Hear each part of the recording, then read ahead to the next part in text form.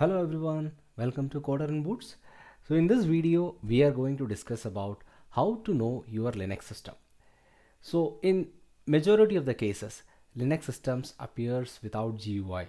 So most of the people who uses Linux operating system in their laptop, they use the one with graphical user interface, especially like operating systems like Ubuntu, desktop, everything. So people uses the graphical user interface.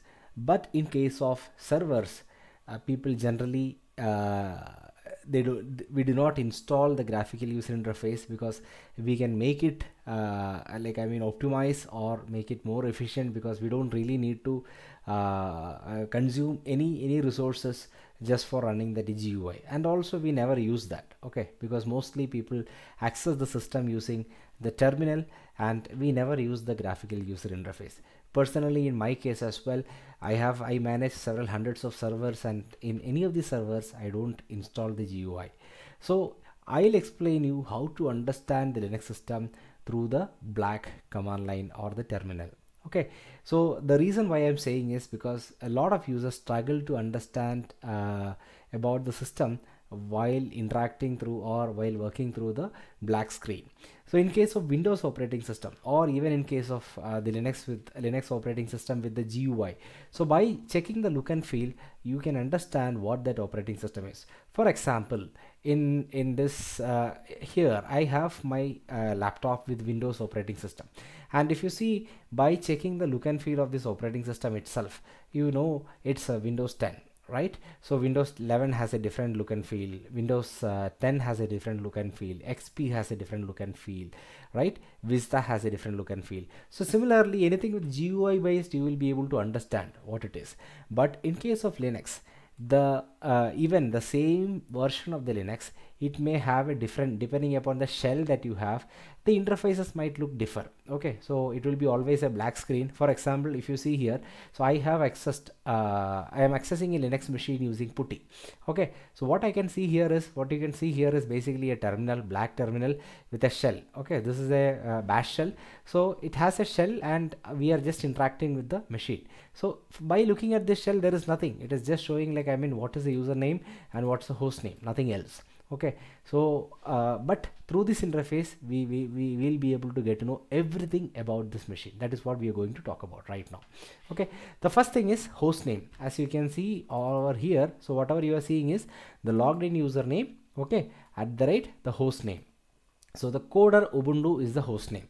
Okay, so there is a command also for that. If you type host name, you will get the host name of the particular machine. Okay, so and also you can see all the aliases. Okay, if there is something else as well, all the aliases and the mappings that is present as part of in this machine. Okay, so if you open /etc host, you will see all the mappings, the local mappings. Okay, anything in the the network or anything outside this machine, you will not be able to figure it out, but any mapping that is within the system, you will be able to figure it out. But hostname gives the host name of this machine, and all the mapping, the local mappings, you can see in the /etc host file. Okay, then the second important information is the IP address. Okay, IP address in case of Linux machine is ifconfig. If you type ifconfig, so irrespective of whether it is Red Hat or Ubuntu or Fedora, in almost all the machines, ifconfig is a standard. Almost all versions of Linux, ifconfig is a standard command. Okay, so if you type ifconfig, it will give you the IP address. It's not just the IP address, it will give first, you can see various sections over here. Each of the section is basically an interface. Okay, it's a network interface. So there are some virtual network interfaces as well as physical network interfaces. For me, basically this is the network interface that I have, that is connected to my router. Okay, and there are some other network interfaces.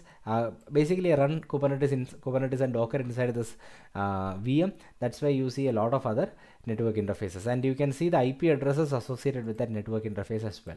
So here, this is my network interface which is connected to my router, and this is the IP address corresponding to that. Similarly, each interface has a different IP. Okay, so you will get the complete details of the network interface. Okay, so then the net mask, okay, the MAC address, all those information you can get from here.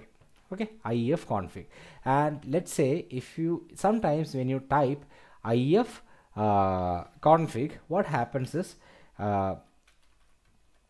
IF config, if you type, sometimes what happens is you will see command not found. Okay, the reason is IF config, it usually gets installed as part of, in case of Ubuntu, it is apt get install net tools. Okay, so there will be a package that that basically brings this IF config. Okay, in my case it was already installed, that's why you see net hyphen tools is already the latest version and it is present. Okay, in case of machines where you don't have IF config available and you don't have option to install any package, you can use something called IP space ADDR. Okay, IP space ADDR, and this will give you again the same info. Okay, so this will have the interfaces listed. You can see 1 2 3 4. Okay, the interfaces listed, and this is our interface which is connected to a router, and you can see the IP address as well.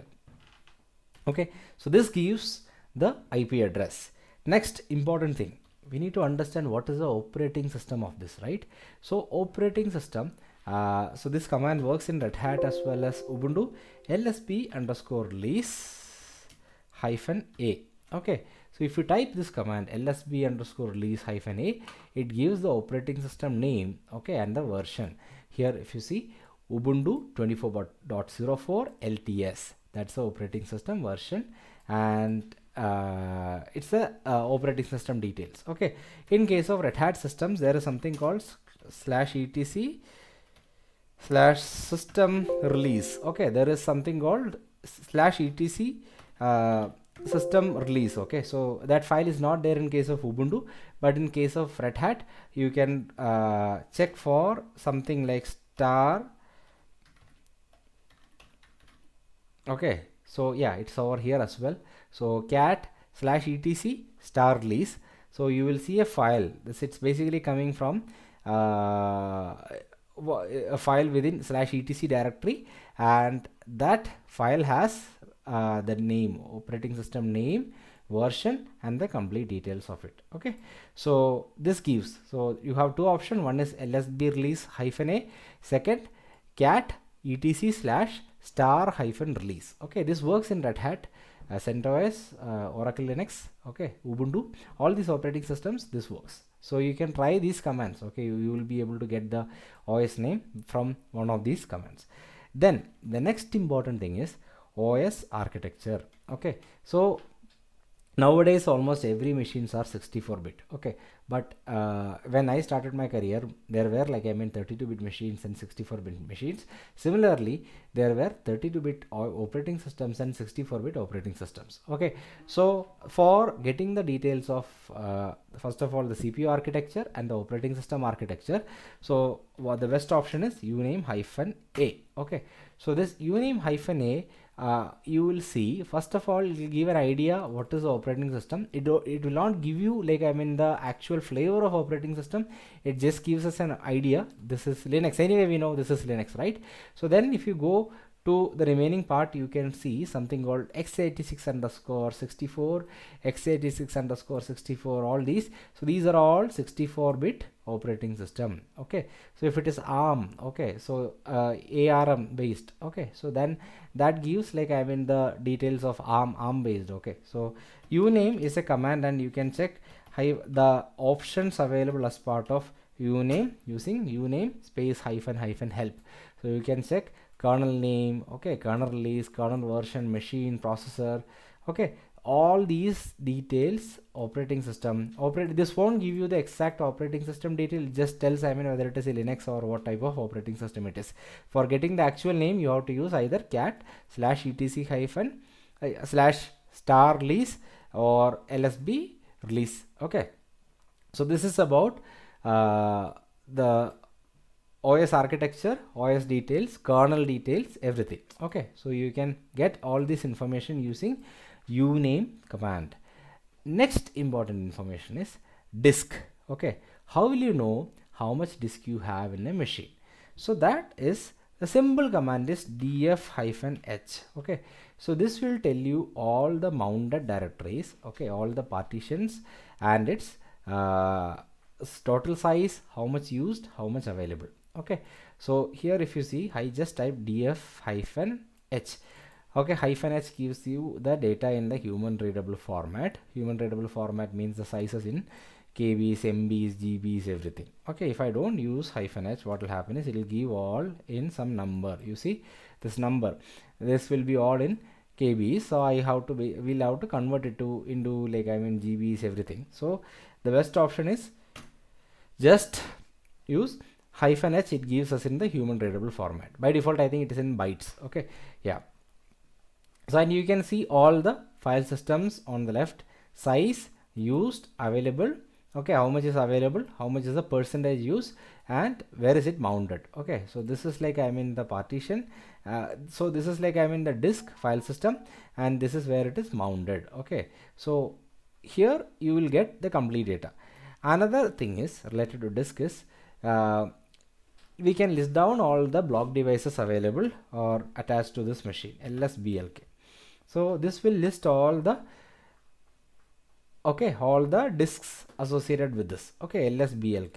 So this will list all the block devices associated with this. You can see SDA, there is a partition, and it has basically the slash, okay, and it has to the partition 23 GB, okay, and the slash has 11.5 GB, and the parent partition has, see, this disk is around 25 GB, and inside that slash boot 2 GB, okay, and something goes to 23 GB, and then the slash takes around 11.5 GB, okay, and ROM read-only memory goes, it's almost like 1024 M, that means it's almost like a GB, right?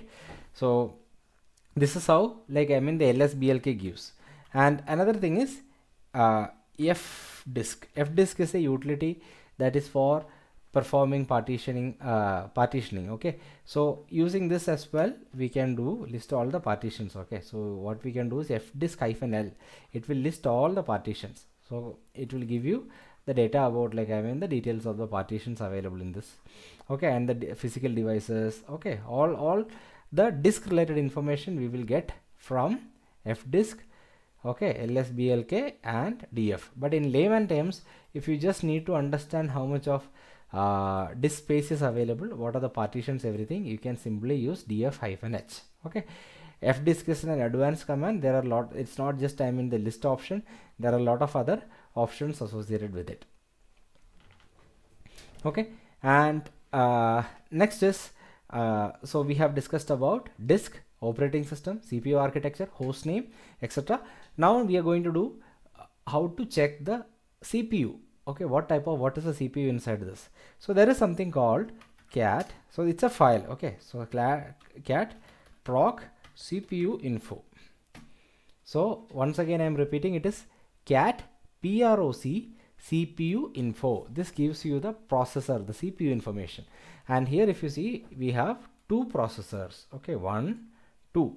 Okay, two processors, and it lists the processor details, whatever is the processor details associated with each processor.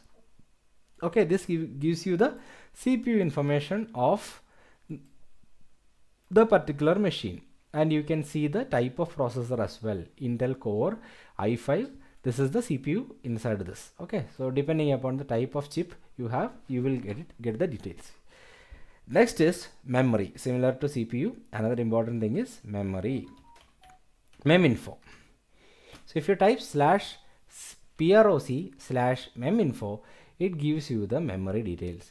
The mem total, this is in KB. Okay, so this KB, if you convert it into GB, you will get 2 GB RAM. Okay, out of that, like approximately this much is free, right? This many, so this much is free, and availability, like mem available, buffers, cache, swap, all these memory related information is available using cat/meminfo. Okay, and a simple command to understand how much is the RAM usage is free-g.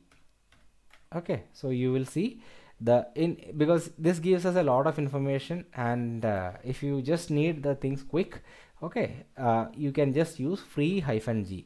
So this will give you the total memory used free, okay. Swap, how much is this, is how much of this memory is used as swap, okay. Okay, how much swap memory is used. So this RAM and the swap information you can even get it using free -g command, okay.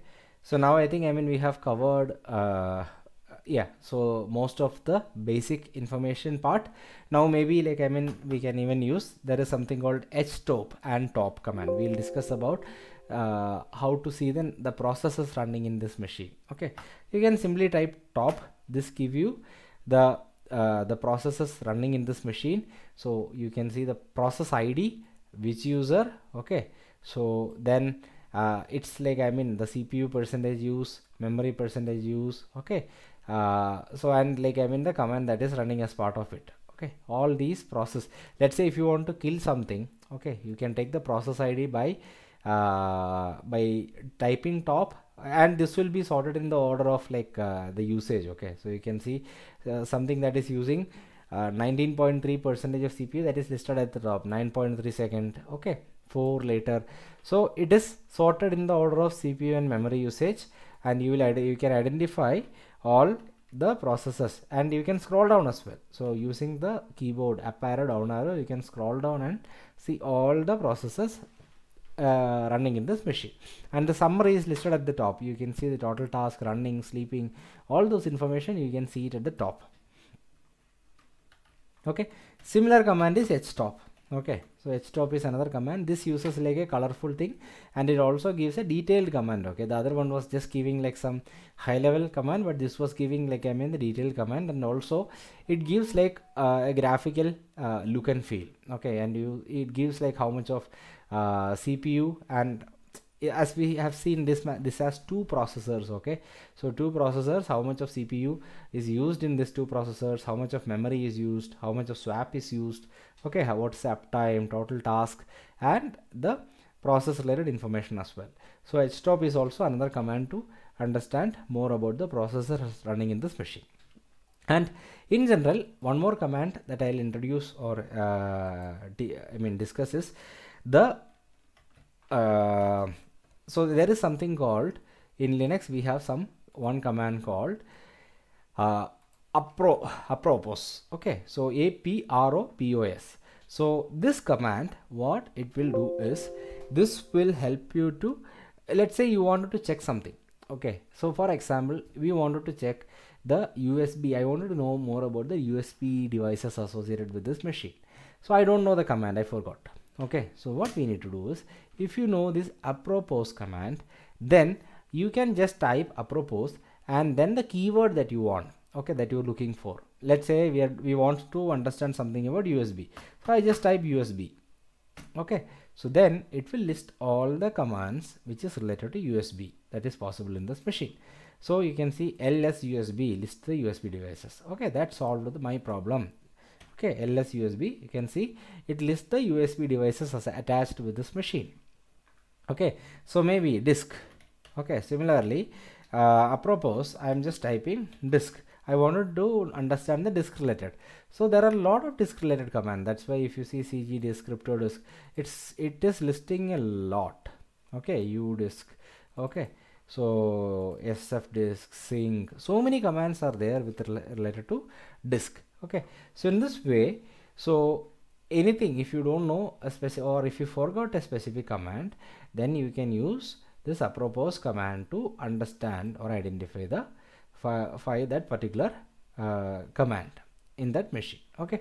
So I hope this video is useful, because I think because I have during my initial days of career, so I have struggled a lot, because that time the place where I was using Linux machine, there was no internet, okay. So for me it was a struggle to find out the commands and understand the system, okay. And it was kind of a black box for me, so I struggled a lot to understand about the system, and the commands that I explained here are some of those I learned through the during the struggle period, okay.